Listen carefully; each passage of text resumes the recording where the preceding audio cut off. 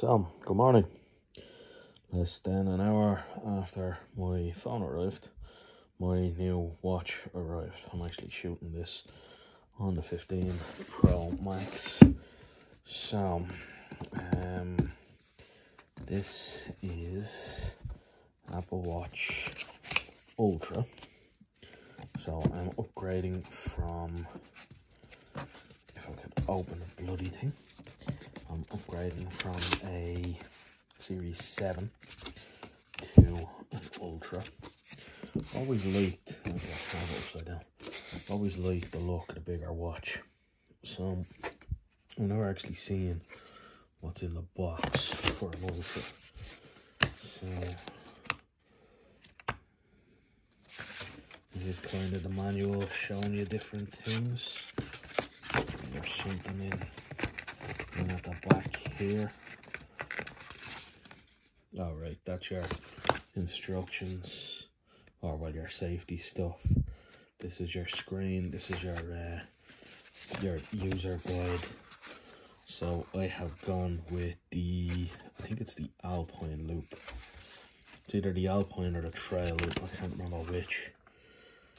This is nice, kind of a nice book showing you some of the features of the watch.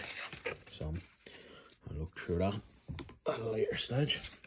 And there's the box itself, as I've just dropped the manual.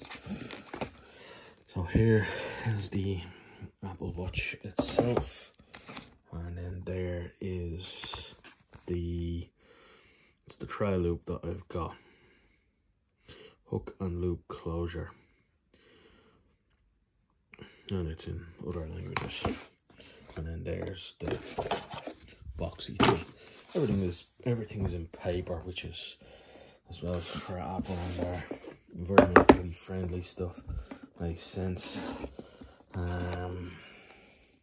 All of this, anything I'm not keeping will be going into the recycling bin. So let's have a look. So the box is nice and embossed. So here is the actual watch, designed by Apple in California, and their exact GPS coordinates, which is nice. So again, this is a papery kind of, yeah, this is all paper. Now here's the watch itself. Okay, so sapphire crystal back. It's got GPS and LTE. Weirdly, well, I don't mean weirdly, so LTE doesn't seem to work properly here in Ireland. So this is a 49mm titanium with a ceramic case. Sapphire crystal, GPS, LTE. Water resistant to 100 meters. Dive to 40 meters. So it doesn't actually mention Apple Watch or Ultra 2, weirdly enough. It just shows Ultra, because I'm getting a text message from somebody. So, yeah, it doesn't actually show Ultra 2 on there. So next we have our charger. And this is USB-C,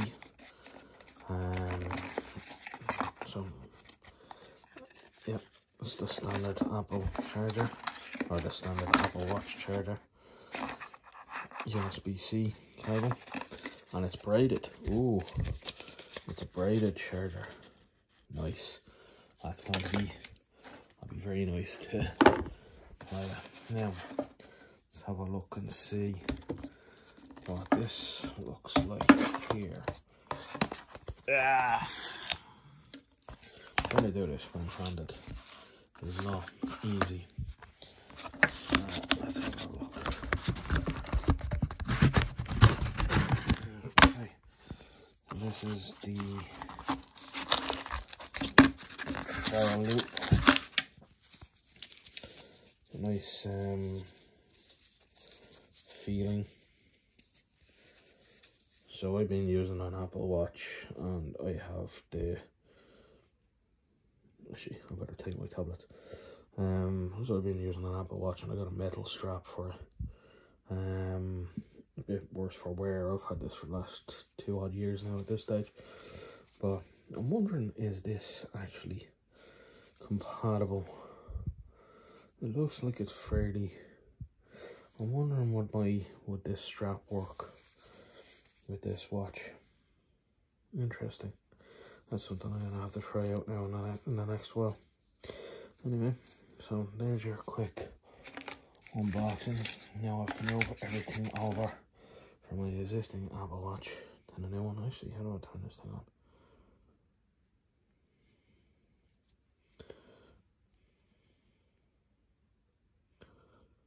Probably have to plug it in. Oh no, there it is. Okay, so that's it starting up. And the screen is quite a bit bigger compared to the screen on the existing Apple Watch.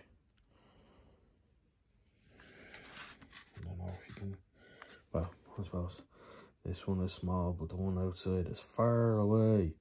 No, never mind. So yeah, okay. Well, I'm gonna have to get this watch hooked up and configured. So, another video coming at some stage in the next couple of hours, or probably tomorrow. This is video number 2 for today. Next video I'll go through setting these up. Well, I'll set these up, and then I'll do a quick update and some other bits and pieces. So yeah, alright. Like, subscribe, comment, all the usual jazz, and I will catch you in the next one. Good luck. Bye.